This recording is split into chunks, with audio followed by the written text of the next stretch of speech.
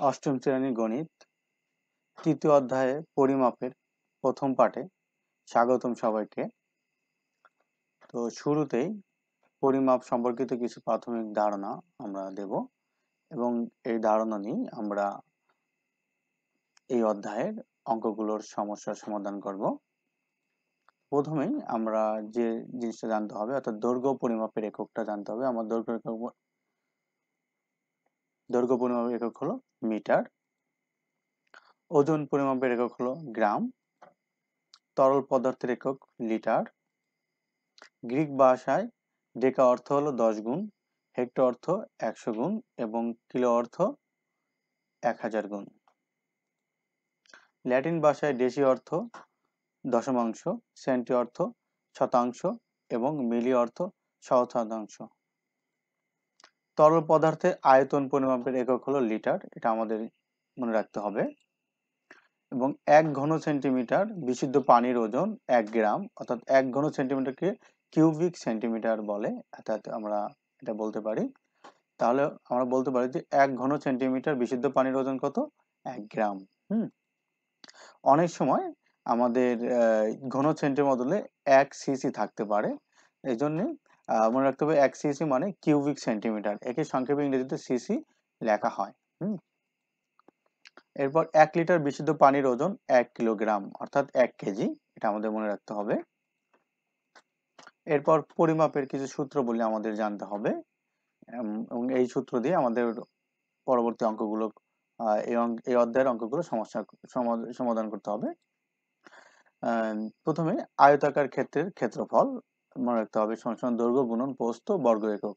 আমাদের এককটা হবে বর্গ একক, অর্থাৎ এখানে যে একক ইউজ হবে সেই এককগুলো আমাদের এখানে বসাই দিতে হবে, এই জন্য বর্গ একক। বর্গাকার ক্ষেত্রের ক্ষেত্রফল দৈর্ঘ্য স্কয়ার, অর্থাৎ বর্গ একক, দৈর্ঘ্য স্কয়ার বর্গ একক। ত্রিভুজ ক্ষেত্রের ক্ষেত্রফল হাফ ইন্টু ভূমি গুণন উচ্চতা বর্গ একক লিখতে হবে। এরপর আয়তাকার ঘন বস্তুর আয়তন যদি থাকে আমাদের দৈর্ঘ্য গুণন প্রস্থ গুণ উচ্চতা ঘন একক লিখতে হবে। এরপর আমাদের দৈর্ঘ্য পরিমাপের এককাবলী, আমাদের বিভিন্ন এককাবলী মনে রাখতে হবে পরিমাপে, তো এটা আমরা জানবো, এই জন্য আগেই আমরা এটা আলোচনা করছি। দৈর্ঘ্য পরিমাপের একক হলো মিটার, এটা আমাদের আদর্শ ধরে নিতে হবে, এককটা মিটার থেকে ধরে নিতে হবে। তো আমাদের পদ্ধতি দুইটা, একটা হলো মেট্রিক পদ্ধতি আর একটা হলো ব্রিটিশ পদ্ধতি, তাই না? তো আমরা প্রথমেই মেট্রিক পদ্ধতি জানবো, অর্থাৎ হলো 10 মিলিমিটার সমান সমান কত? 1 সেন্টিমিটার, এবং 10 সেন্টিমিটার সমান সমান 1 ডেসিমিটার, 10 ডেসিমিটার সমান সমান 1 মিটার, এবং 10 মিটার সমান সমান 1 ডেকামিটার, 10 ডেকামিটার সমান সমান 1 হেক্টোমিটার, 10 হেক্টোমিটার সমান সমান 1 কিলোমিটার। আমাদের মেট্রিক পদ্ধতিতে এইগুলো আমাদের একটু মনে রাখতে হবে, যা পরবর্তীতে আমাদের কাজে লাগবে। এরপর ব্রিটিশ পদ্ধতিতে আমাদের এটাও মনে রাখতে হবে, অর্থাৎ 12 ইঞ্চি সমান সমান কত? 1 ফুট, এটা মনে রাখতে হবে আমাদের। 3 ফুট সমান সমান 1 গজ, 1760 গজ সমান সমান কত? 1 মাইল, 220 গজ সমান সমান 1 ফ্যালং, ফারলং মনে রাখতে হবে, অর্থাৎ 8 ফারলং মানে হলো সমান সমান 1 মাইল, এটা আমাদের মনে রাখতে হবে, এই ব্রিটিশ পদ্ধতি মনে রাখতে হবে আমাদের। এরপর আমাদের হলো ওজন পরিমাপের এককাবলী আমাদের জানতে হবে, এককাবলী, এবং তরল পদার্থের এককাবলীও আমাদের কি জানতে হবে। তো ওজন পরিমাপের একক হলো গ্রাম, আমরা আগেই জানি। এখন তরল পদার্থের এককও আমরা জানি যে যদি মানতে চাই লিটার, এটাও আমাদের জানি আমরা। তো প্রথমেই যদি আমরা 10 মিলিগ্রাম সমান সমান 1 সেন্টিগ্রাম, অর্থাৎ হলো আমরা যে আগে বললাম যে 10 মিলিমিটার সমান সমান 1 সেন্টিমিটার, তো এখানে জাস্ট মিটারের বদলে আমাদের এখানে হবে গ্রাম, আর এখানেও মিটারের বদল হবে কত? লিটার, তাই না? তাহলে আমরা পরেরটা বলতে পারি 10 মিলিলিটার সমান সমান 1 সেন্টিমিটার। তো এখানে আমরা বলতে পারি 10 সেন্টিগ্রাম সমান সমান 1 ডেসিগ্রাম, আর এখানে বলতে পারি 10 সেন্টিলিটার সমান সমান 1 ডেসিলিটার, তাই না? জাস্ট খালি আমাদের গ্রাম এখানে গ্রাম, মিটারের বদলে গ্রাম হবে, আর এখানেও লিটার হবে, এটাই তফাৎ। তারপর বলতে পারি 10 ডেসিগ্রাম সমান সমান 1 গ্রাম, তাই না? 10 ডেসিলিটার সমান সমান 1 লিটার, এরপর 10 গ্রাম সমান সমান 1 ডেকাগ্রাম, তাই না? মানে 10 লিটার সমান সমান 1 ডেকা লিটার, তাই না? এখানে 10 ডেকা গ্রাম সমান সমান 1 হেক্টোগ্রাম, 10 ডেকা লিটার সমান সমান 1 হেক্টোলিটার, 10 হেক্টোগ্রাম সমান সমান 1 কিলোগ্রাম, এখানে বলা যাবে 10 হেক্টোলিটার সমান সমান 1 কিলোলিটার, তাই না? তাহলে এটা আমাদের শেষ। এখন আমরা মেট্রিক পদ্ধতি ও ব্রিটিশ পদ্ধতির মধ্যে সম্পর্ক এবং মেট্রিক পদ্ধতির মধ্যেও মেট্রিক পদ্ধতি এবং ব্রিটিশ পদ্ধতি এবং বিদেশ পদ্ধতির মধ্যেও যে পরস্পর সম্পর্ক আছে সেটা নিয়ে আমরা এখন আলোচনা করব। তো প্রথমেই 1 ইঞ্চি সমান সমান কত? 2.54 সেন্টিমিটার প্রায়, এটা আমাদের মনে রাখতে হবে। 1 গজ সমান সমান 0.9144 মিটার প্রায়, এটা আমাদের মনে রাখতে হবে। 1 মিটার সমান সমান 39.37 ইঞ্চি প্রায়। তারপর 1 কিলোমিটার সমান সমান আমরা বলতে পারি 0.62 মাইল প্রায়। 1 মাইল সমান সমান 1.61 কিলোমিটার প্রায়। এবং 1 কেজি সমান সমান কত? 1000 গ্রাম। 1 কুইন্টাল সমান সমান 100 কেজি। 1 মেট্রিক টন সমান সমান 1000 কেজি। 1 এওর সমান সমান 100 বর্গ মিটার। 1 একর সমান সমান 4046.86 বর্গ মিটার। 1 একর সমান সমান 4840 বর্গ গজ। তারপর 1 হেক্টর সমান সমান 2.47 একর। 1 লিটার সমান সমান 1000 ঘন সেন্টিমিটার, মনে রাখতে হবে। 1 লিটার সমান সমান কত? 1000 ঘন সেন্টিমিটার, তাই না? 1 মিলিলিটার সমান সমান 1 ঘন সেন্টিমিটার, অর্থাৎ সিসি এখানে বলা যায় এটাকে। 1 মিলিয়ন সমান সমান 10 লক্ষ, এটা মনে রাখতে হবে আমাদের। 1 বিলিয়ন সমান সমান 100 কোটি। তো আমরা এখন উদাহরণ 1 অর্থাৎ অঙ্কর সমস্যা সমাধান করব এই চ্যাপ্টারে বা এই অধ্যায়ের। উদাহরণ 1, একজন দৌড়বিদ 400 মিটার বিশিষ্ট গোলাকার ট্রাকে 24 চক্কর ঘোরালে সে কত দূরত্ব দৌড়ালো, এটা আমাদের বের করতে হবে। তো সমাধান, 1 চক্কর ঘোরালে দূরত্ব হয় কত? 400 মিটার। সুতরাং 24 চক্কর ঘোরালে দূরত্ব হয়, যেহেতু আমাদের 1 চক্করে যদি 400 মিটার হয়, তাহলে 24 চক্করে আরো বেশি হওয়ার কথা। এই জন্য আমাদের 400 সাথে কত? 24 গুণ হবে, তাই না? তো গুণ দিলে হবে কত আমাদের? অর্থাৎ 400 সাথে 24 গুণ দিলে হবে কত? 9600 মিটার, তাই না? তাহলে আমি এটাই 9600 মিটারকে যদি আমরা মিটার না থেকে কিলোমিটারে প্রকাশ করি, তাহলে আমাদের এই মিটারের আমাদের 1000 দ্বারা ভাগ দিতে হবে। কারণ জানি আমরা এক এক কিলোমিটার সমান সমান কত? 1000 মিটার, তাই না? মনে রাখতে হবে, ছোট থেকে যখন আমরা বড় এককে রূপান্তরিত করব, তখন আমাদের ভাগ দিতে হবে, এটা মনে রাখতে হবে। আর বড় একক থেকে যখন ছোট এককে যাব, সেটা আমাদের গুণ দিতে হবে, এটা আমাদের মনে রাখতে হবে। যেহেতু মিটার থেকে কিলোমিটার বড় একক, এই জন্য আমরা কত? 1000 দ্বারা ভাগ দিলাম, তাই না? তো ভাগ দিলে হয় কত? 9.6 কিলোমিটার। তো আমরা বলতে পারি অতএব সে দৌড়ালো কত? 9.6 কিলোমিটার। এটাই তো। এরপর উদাহরণ 2 বলতেছে, 1 মেট্রিক টন চাল 64 জন শ্রমিকের মধ্যে সমানভাবে ভাগ করে দিলে প্রত্যেকে কি পরিমাণ চাল পাবে? তো আমরা বলতে পারি, আমরা জানি যে 1 মেট্রিক টন সমান সমান কত? 1000 কেজি, তাই না? তো তাহলে আমরা বলতে পারি, সুতরাং 64 জন শ্রমিক চাল পায় কত? 1000 কেজি, তাই না? তাই আমি বলতে পারি, সুতরাং একজন শ্রমিক চাল পাবে কত? যেহেতু আমাদের 1000 কেজিকে 64 জন ভাগ করে দিতে হবে, তাহলে অবশ্যই ভাগ, তাই না? তো ভাগ করলে এটা 64 দ্বারা যদি 1000কে আমরা ভাগ দিই, তাহলে হয় কত? 15.625 কেজি, তাই না? তাই বলতে অতএব প্রত্যেক শ্রমিক 15.625 কেজি করে চাল পাবে, তাই না? এরপর উদাহরণ 3 বলতেছে, একটি চৌবাচ্চার দৈর্ঘ্য 3 মিটার, প্রস্থ 2 মিটার, উচ্চতা 4 মিটার, এতে কত লিটার এবং কত কিলোগ্রাম বিশুদ্ধ পানি দৌড়বে, তাই না? এটা আমাদের বের করতে হবে। তো সমাধানে প্রথমে আমরা বলি, দেওয়া আছে, এখানে আমাদের দেওয়া আছে চৌবাচ্চার দৈর্ঘ্য কত? 3 মিটার। তাই সুতরাং চৌবাচ্চার প্রস্থ হলো 2 মিটার। আবার আমি বলতে পারি চৌবাচ্চার উচ্চতা হলো কত? 4 মিটার, তাই না? তাই সুতরাং বলতে পারি চৌবাচ্চার আয়তন আমাদের বের করে নিতে হবে, তাই না? তাহলে বলতে পারি, আমরা জানি চৌবাচ্চার আয়তন দৈর্ঘ্য গুণন প্রস্থ গুণ উচ্চতা গুণ একক, তাই না? এটা সূত্র, যেহেতু আমরা সূত্র জানি এটা, তাই না?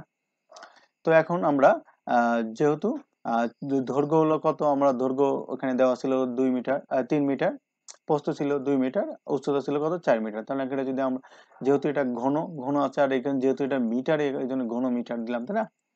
তাহলে আমরা যদি এটা গুণ করি, তাহলে 24 ঘন মিটার।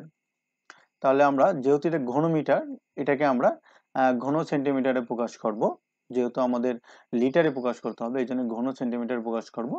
তো আমরা ঘন সেন্টিমিটার প্রকাশ করার জন্য আমাদের মিটারের বদলে কি ঘন সেন্টিমিটার লিখতে হবে। আর আমরা আগে বলছি ছোট একক থেকে যখন আমরা বড় একক থেকে যখন ছোট একক যাবো তখন আমাদের গুণ দিতে হবে। তো আমরা জানি যে 100 সেন্টিমিটার সমান সমান 1 মিটার, তাই না?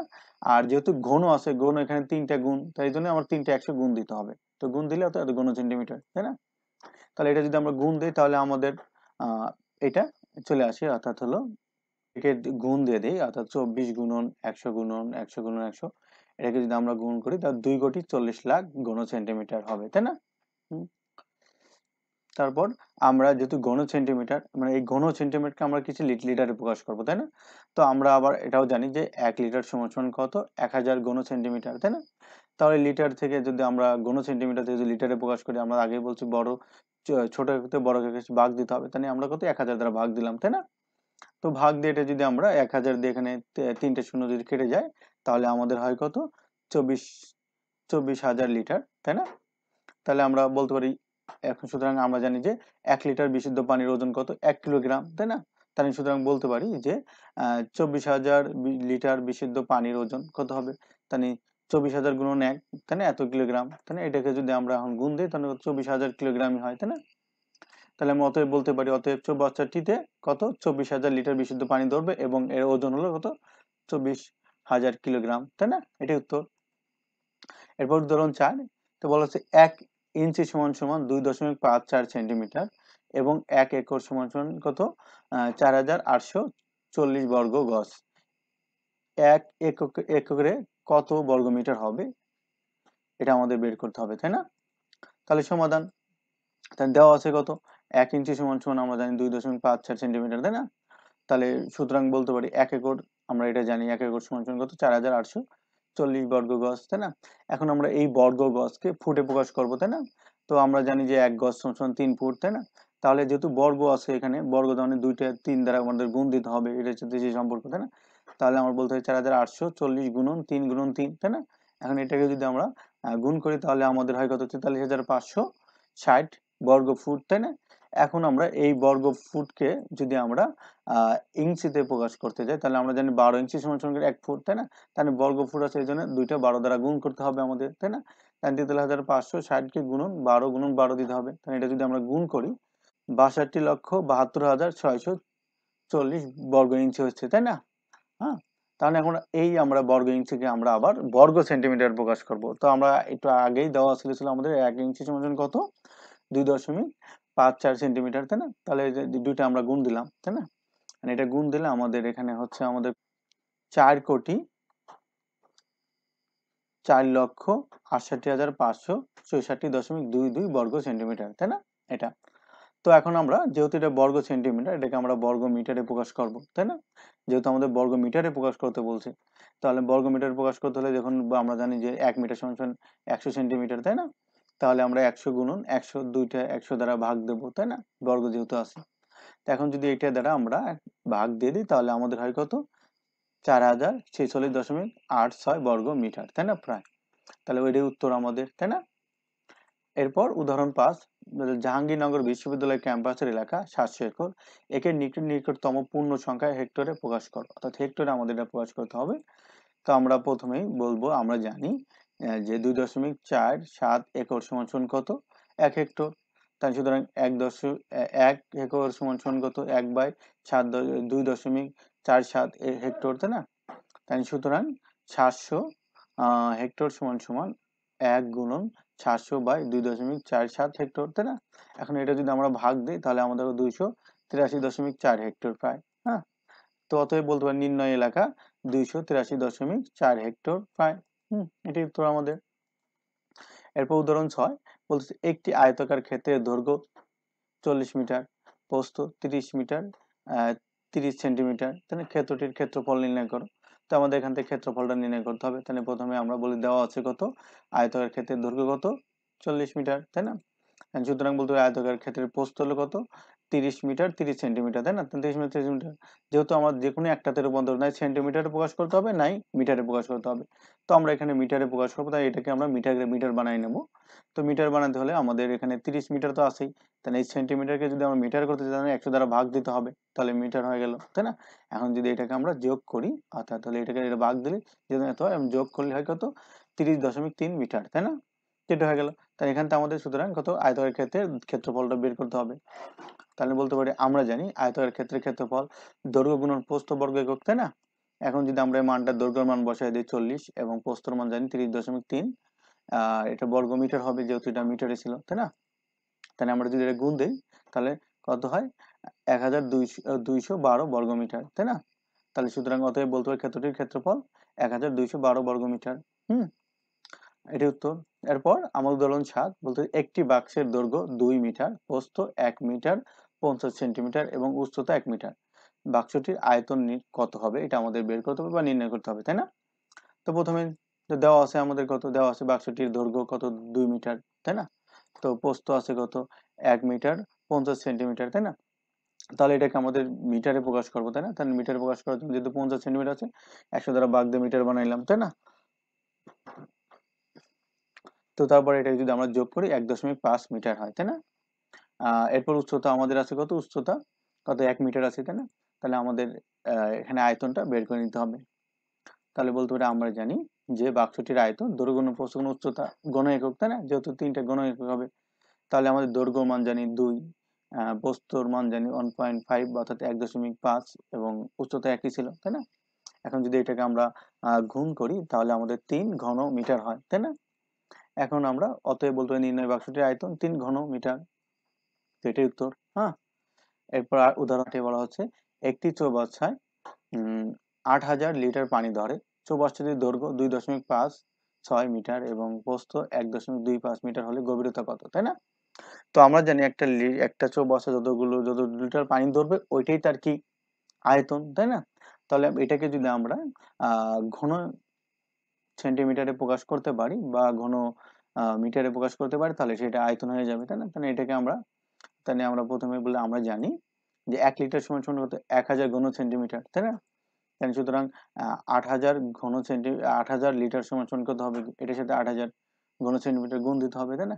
গুণ দিলে হচ্ছে আমার 80 লক্ষ ঘন সেন্টিমিটার, তাই না? তো 80 লক্ষ ঘন সেন্টিমিটার হয়ে গেল। তো এখন শুধু চৌবাচ্চার আয়তন আমরা বলতে পারি 80 লক্ষ ঘন সেন্টিমিটার, তাই না? এটা তো এখন আমরা যদি এই 80 লক্ষর সাথে যদি আমরা এটা ঘন সেন্টিমিটারকে যদি মিটারে প্রকাশ করি তাহলে ঘন আছে দেখে আমরা তিনটে 100 দ্বারা আমরা কত 80 লক্ষকে ভাগ দেব, তাই না? তো মিটারে প্রকাশ করবো, আমরা জানি ঘন সেন্টিমিটার আর মিটার। তাহলে আমরা বলছি আগে যে ছোট একক থেকে বড় এককে গেলে ভাগ দিতে হয়, তো ভাগ দিলাম। তো ভাগ দিলে কত, 8 ঘন মিটার হয়, তাই না? তাহলে আমরা বলতে পারি দেওয়া আছে চৌবাচ্চার আয়তন কত, 8 ঘন মিটার। সুতরাং চৌবাচ্চার দৈর্ঘ্য কত, 2.5 মিটার দেওয়া হয়েছিল, তাই না? প্রস্থ দেওয়া আছে 1.2 মিটার, তাই না? আর এখান থেকে আমাদের কি করতে, গভীরতা বা উচ্চতা নির্ণয় করতে হবে, তাই না? তাহলে বলতে আমরা জানি দৈর্ঘ্য গুণন প্রস্থ গুণন উচ্চতা ঘন একক সমান সমান কত, চৌবাচ্চার আয়তন, তাই না? বা এখানে উচ্চতা রেখে চৌবাচ্চার আয়তন বাই দৈর্ঘ্য গুণন প্রস্থ বলতে পারি। তো আমরা এখানে আয়তনের মান জানি আমরা কত, 8, তাই না? আর চৌবাচ্চার আয়তন, আর চৌবাচ্চার আয়তন হলো 8, দৈর্ঘ্য হলো কত, 2.56 গুণন কত, 1.25, তাই না? প্রস্থ আমাদের এটা আছে, দেওয়া আছে এখানে ছিল, তাই না? এখন যদি এটা দ্বারা গুণ করে এটাকে যদি ভাগ দেই তাহলে আমাদের 2.5 মিটার হয়, তাই না? তো এটাই তাহলে আমাদের বলতে হবে অতএব চৌবাচ্চাটির গভীরতা 2.5 মিটার, তাই না? এটাই আমাদের কি উত্তর, তাই না?